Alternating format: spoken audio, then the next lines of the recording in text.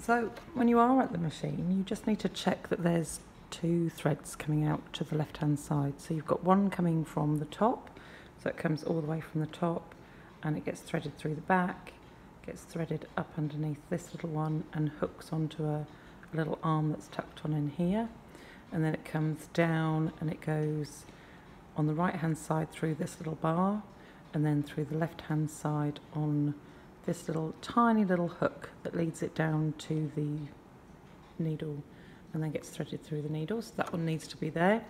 Also there needs to be one coming from the bottom, so that's your bobbin, and that makes sure that when you are sewing the 2 stitches hold together.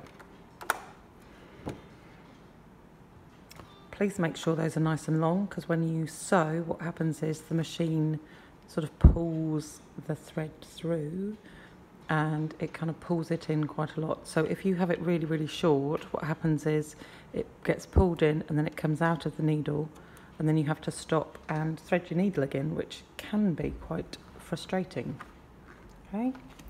When you're at your machine, you always need to do a test piece first. These are the test pieces, and you will find them in this orange box around the classroom. You only need one, and take one around with you during the class.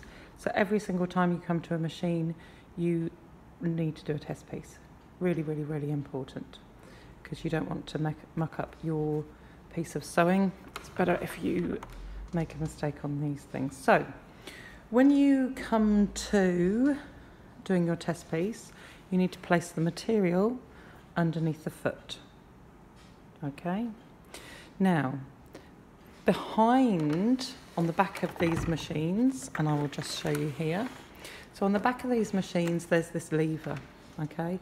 This lever, for some reason, is really highly sprung, which means that it's quite hard to put down gently. So you have to really hold on to it to lower it down gently. If you drop it down like this and make that noise, what happens is that the mechanisms in here get dislodged and moved, and then it won't work properly. So we just need to be gentle with that and make sure that you hold on to it tightly and you lower it down gently.